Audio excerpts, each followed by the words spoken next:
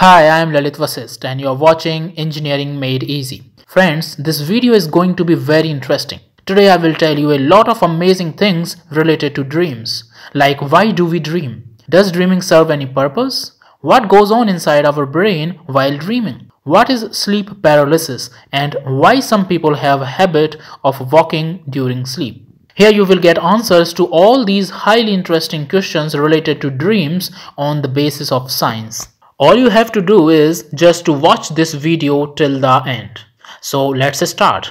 Friends, our brain keeps collecting information related to everything we do throughout the day. Our mind keeps on doing this continuously, knowingly or unknowingly. And all this information is stored in our brain as memory. While sleeping, our unconscious mind keeps scanning all these stored memories so that we can use this information in a better way on the next day. During scanning, the information which the brain considers useful is kept, but it destroys the useless information or keeps it safe in any corner of the brain, like a zipped folder in the computer. But when these all processings are going on in our brain, we see different kinds of images. But our conscious mind cannot understand what is going on and keeps trying to make some sense of it according to itself. These random images that our conscious mind cannot understand properly appear to us as dreams. So dreams help us to store important memories and get rid of unimportant memories. So friends, now you know why we see dreams and what is their purpose.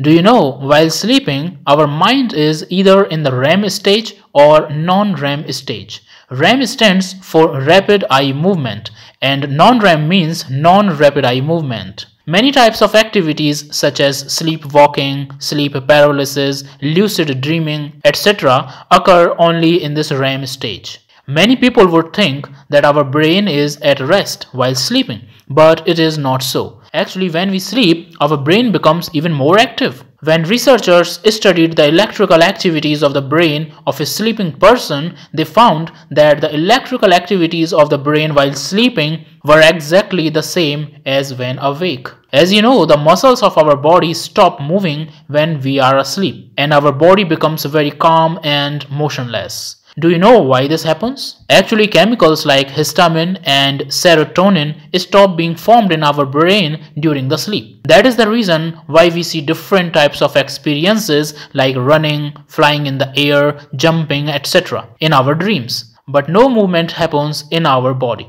So now you have understood how the chemicals coming out of the brain control the muscles of the body. After knowing this information, you can now easily understand why sleepwalking and sleep paralysis occurs. Actually, when there is some imbalance in these brain chemicals while sleeping, a person may start moving his arm and legs and sometimes may fall down from the bed. But whenever the chemical imbalance is too much, then the person starts walking in his sleep. This is what we call sleepwalking. Now we will understand what is sleep paralysis and why it happens. Friends, has it ever happened to you that you have suddenly woken up from a deep sleep but are not able to move your body at all? But this happens only for a while, and after some time you have complete control over your body. This is called sleep paralysis. Actually, this is because when you wake up suddenly from sound sleep, then you know that you are awake, but your mind thinks that you are still sleeping in the REM stage. That's why you are not able to move your body for some time.